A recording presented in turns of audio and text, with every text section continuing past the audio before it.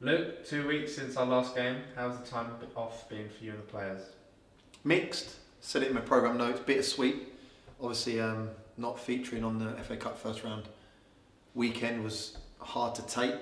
But then, on reflection, being able to get some tight bodies, some little niggles, better in terms of longer rest and recovery for the boys that have gone and played regular game time, travelled up and down the country in the relentless month of October. So we worked them hard. We've worked on a few bits this week with regards to where we feel we can hurt Maidenhead, and it gave me a luxury to an extent to go and watch them first hand against Boreham on Saturday, just to see where I believe they could hurt us and where we can hurt them. And a 1-1 draw with Yeovil in our last outing. Another side at the top of the table that we've matched, and we're unlucky not to come away with all 3 points. On reflection, and I watched the game back, I probably watched it 2 or 3 times since we've played them because of the time we've had off, and the 45-minute period from second half to the end of the game I thought was fantastic. I felt that we kept knocking on the door. When you're standing there on the sideline for long periods, you missed the Kieran Murtagh header, you missed the Shabu chance, Kane Smith pulls off a great strike on the edge of the box, and the goalkeeper Stuart Nelson makes a great save. You feel that it's not going to happen for you.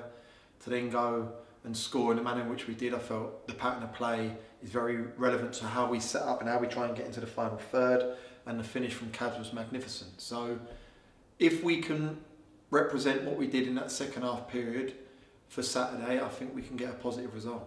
And Maidenhead come to Meadow Park on Saturday. They've had a very similar season to ourselves, but another chance to get back to winning ways. Obviously there's an opportunity for us to get back on the horse.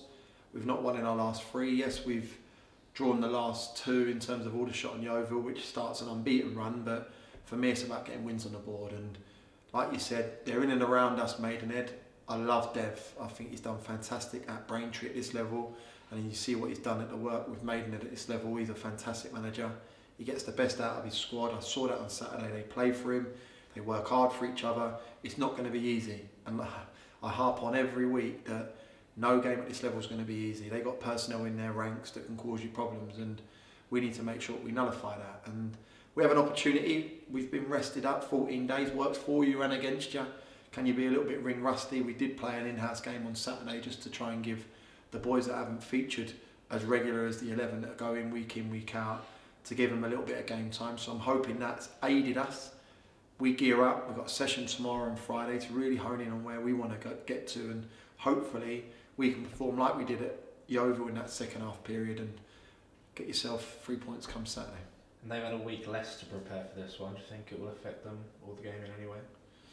Possibly not, possibly. I can imagine the conditions didn't help them on Saturday. That was the weather, and obviously going down to 10 men with Massey coming off on the 56th minute. I think they're generally fit side like every team in the National League. No matter what, if they're part-time or full-time, people don't take this league lightly. So players will look after their bodies, will maintain their rest periods, and when they need to go and do a little bit extra. So yes, they probably had 6 to 7 days less rest time than us. Probably exerted a lot more energy than what we did on Saturday with our in-house game. But for me, it's 11v11 on Saturday, and we need to make sure that we're 9 or 10 battles better off come the 90 minutes.